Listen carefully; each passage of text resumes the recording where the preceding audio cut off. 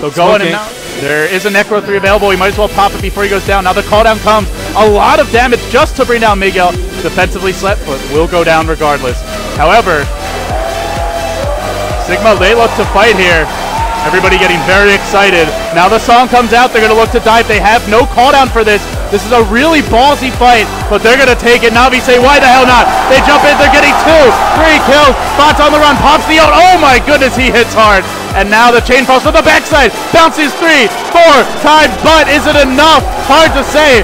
3 heroes dead on Navi, but still standing strong.